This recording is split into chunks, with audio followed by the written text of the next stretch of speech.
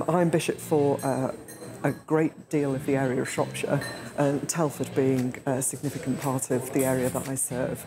And I know from my past experience of rock conversations how transforming they can be for communities.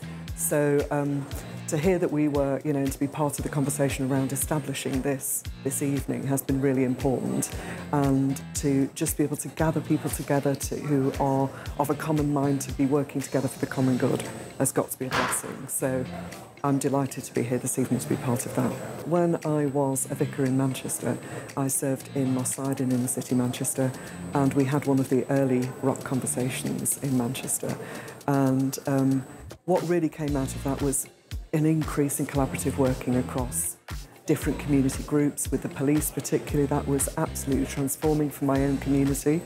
And over a 10-year period, because I was working there for 15 years, I saw a significant drop in gun crime, an increase in opportunities for young people, and increased life chances for young people in the community, helping them to find alternatives to the lifestyles that were pressing at their doors all the time.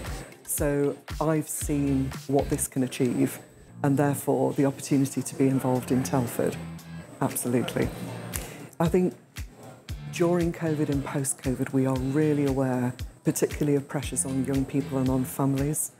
And although people might think of Shropshire as being a kind of leafy part of the country, it's a beautiful county, but we have significant issues with for young people's mental health, but also around things like county lines. And I've been at the other end of county lines activity in Manchester, and I'm seeing that spreading out into communities that people wouldn't expect to see those activities in.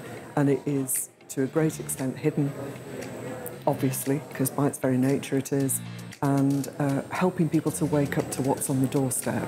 And also the statistics around domestic abuse that we were discussing earlier, obviously that's something that's increased, and we know it has during lockdowns. It has been a dangerous time for people who are living in those kinds of circumstances, and everything that we can do together as a community to support people, particularly young families, young people, is absolutely got to be a blessing to our communities.